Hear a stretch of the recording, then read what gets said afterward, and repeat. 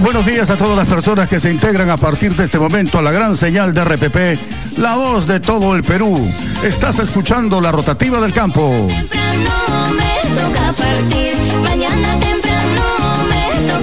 El Ministerio de Desarrollo Agrario y Riego Midagri, a través del Instituto Nacional de Innovación Agraria, INIA, instrumentará e implementará este año en Cajamarca el novedoso sistema de pastoreo regla forrajera, con la finalidad de generar tecnología y protocolos que mejoren la calidad y competitividad de la actividad ganadera en la región.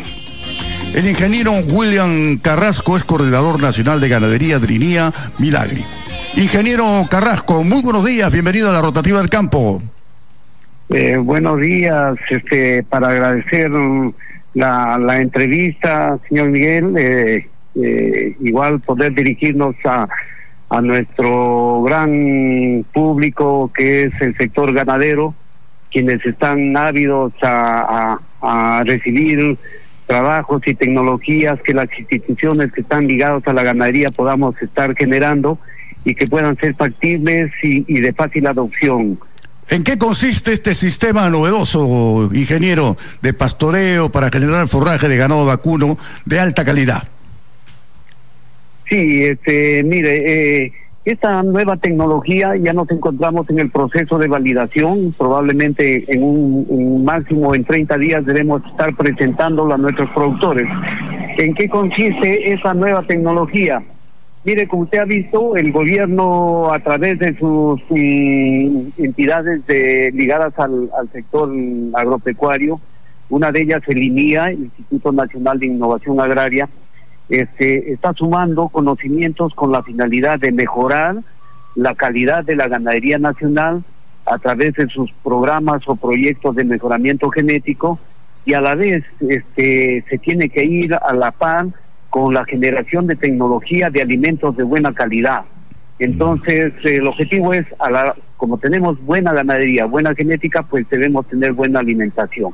Y para eso es lo que estamos generando la regla forrajera. Esta regla forrajera nos va a permitir a los productores que puedan determinar en una forma muy, muy práctica de determinar qué cantidad de forraje verde, qué cantidad en kilos o en toneladas de materia seca produce su pastura, y eso llevarlo a los requerimientos nutricionales de nuestro ganado, porque como usted verá y como nuestros productores, ellos hacen sus rotaciones de pastoreo, o sea, una crianza extensiva.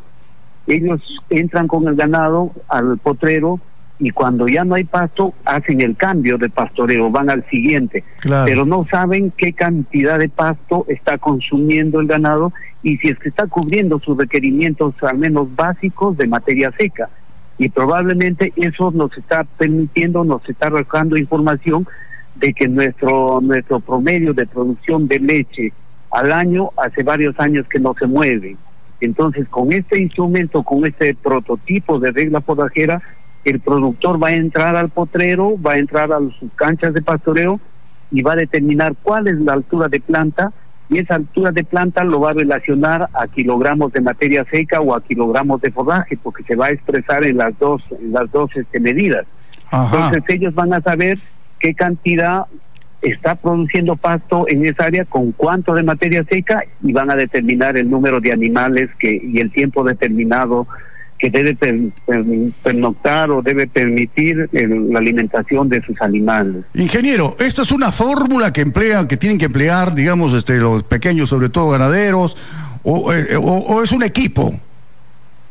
No, ese es un instrumento, un prototipo que va a estar muy al alcance de nuestros productores. O sea, es una regla de material de fibra, que se le puede llamar, se le puede imprimir en una madera o en un material plastificado, como una regla común y corriente, porque está calibrada a centímetros. Ajá. A la medida universal. Entonces el productor va a entrar con una regla, aproximadamente va a tener unos 80 o 90 centímetros impresos o grabados en la regla, y al costado de los números va a ir una franja de colores. Por ejemplo, una pastura que está alcanzando 15 a 18 centímetros de altura de planta probablemente tenga unos, por hectárea, unas 2 o 1.5 toneladas de materia seca, y eso es bajo. Entonces esa franca va a tener un color rojo, por ejemplo. ¿Ya? Si llega el productor, pone su regla y alcanza esa altura y marca el color rojo, porque va a estar graficado y pintado en la regla, va a decir que está produciendo poco pasto. Entonces va a dejar que el pasto crezca unos días más.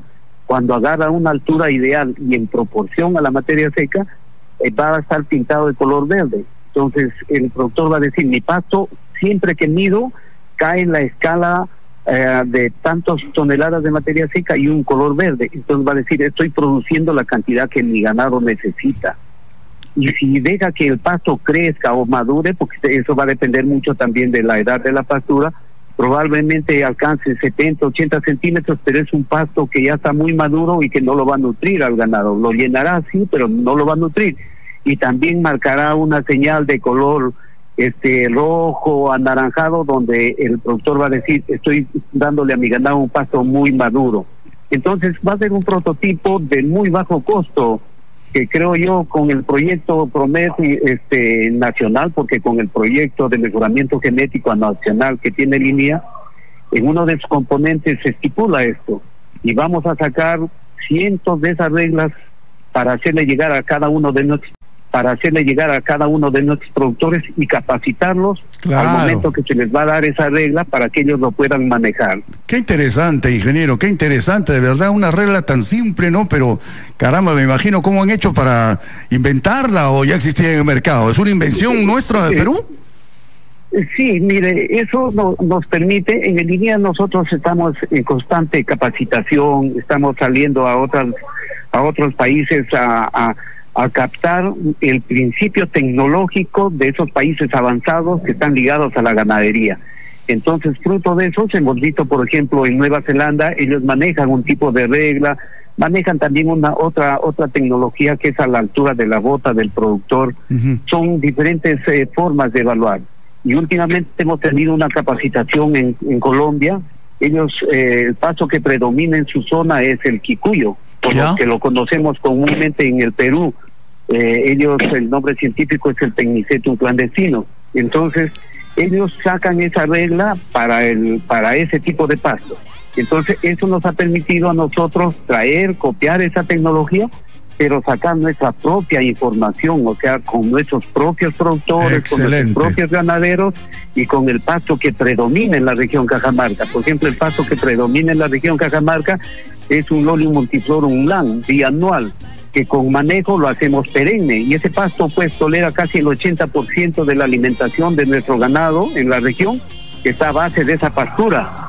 Entonces, excelente, ingeniero. Nosotros vamos a tecnificarlo eso, ingeniero, señor Miguel, y para hacer de conocimiento también que este prototipo viene generándose con algo de 1.200 datos en campo, o sea, se han tomado algo de 1.200 muestras llevadas al laboratorio a determinar materia seca.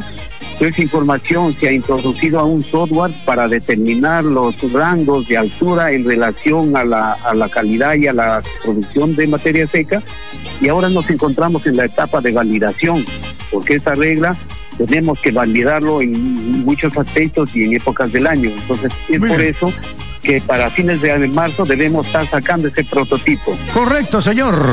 Ingeniero William Carrasco, Coordinador Nacional de Ganadería del INIA Midagri. Felicitaciones, felicitaciones. Muchísimas gracias y un placer conversar con usted. Estás escuchando la Rotativa del Campo.